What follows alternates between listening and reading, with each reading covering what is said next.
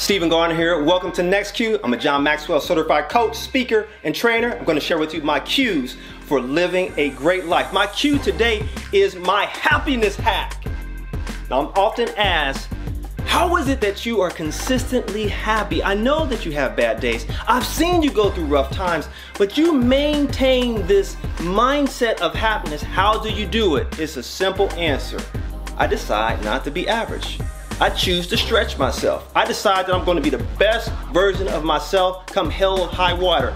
No matter what the circumstances are, no matter how people treat me, no matter how difficult the challenge is, I decide I'm going to give my best. Nothing less. I'm going to live to the max. I'm going to empty both clips. I'm going to be the best version of myself for myself. And when I decide to do that every day, I am happy with the results because I chose not to be average. And you know what the problem is for many of us? Is that we decide to be average. We decide to be mediocre.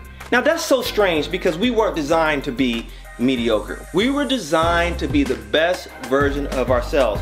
Everything in nature was created to be the best. For example, the sun shines its brightest every single day. Trees grow their highest. Every single day they're striving to grow higher and higher.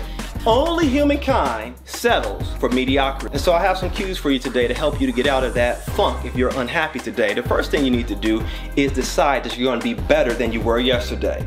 So that means you need to reflect.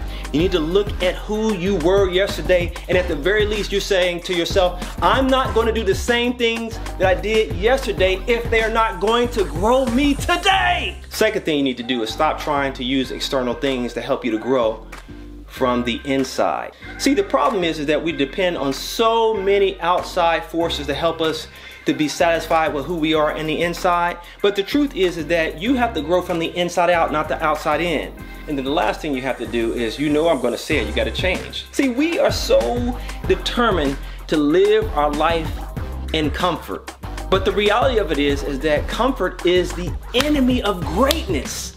It is the very thing that creates complacency, and complacency will create mediocrity, and you will live a life of unhappiness if you decide to be comfortable every single day. So you got to displace your comfort by doing things that will stretch you beyond your current zone.